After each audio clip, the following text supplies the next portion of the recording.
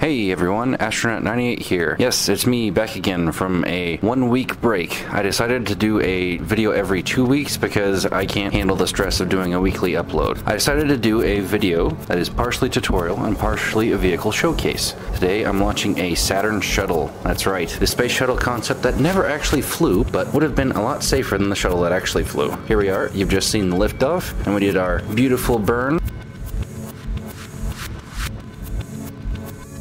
Separation of the stage dropped off there, looks beautiful. Now, the S1C stage would have actually had a modification where it gets shown after you hit the like and subscribe button, but it would have had modification of parachutes and little housings that would blow away from the upper part of the fuel tank, allowing it to splash down safely in the ocean. I did not add enough parachutes, so just the engine survived. Good news, expensive parts survived.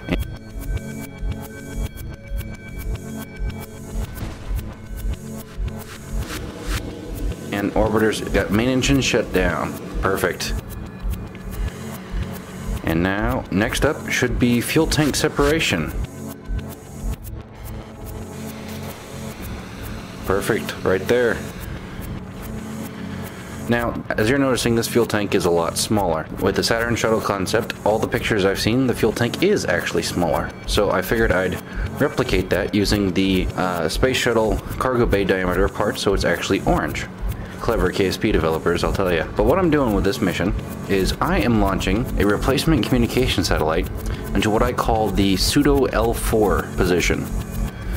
Because Kerbal doesn't have very good physics, the L4 and L5 positions almost exist, and the L1, L2, and L3 positions just don't exist at all. So Lagrange points only partially exist in Kerbal.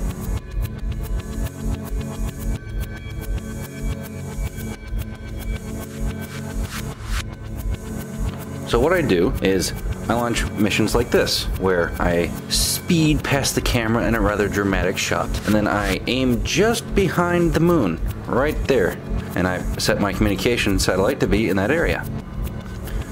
Or ahead of it, in the L4 or L5. Those orbits are from left to right. L4 is before the moon, L5 is after the moon. But basically you're rendezvousing with the moon, but behind it, so you have to match the orbit of the moon precisely.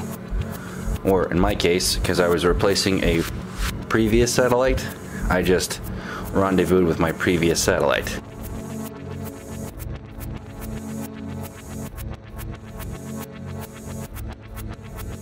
As you can see here, as we come up right behind it. 3, 2, 1, activating the ions for that retro burn. And perfect.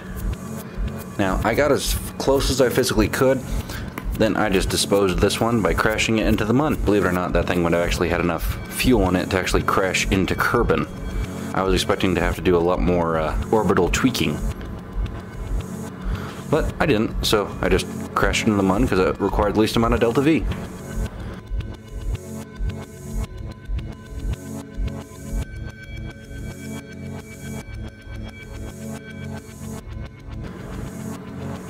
As you can see, 3, 2, 1, and it experienced a communications error and just boom.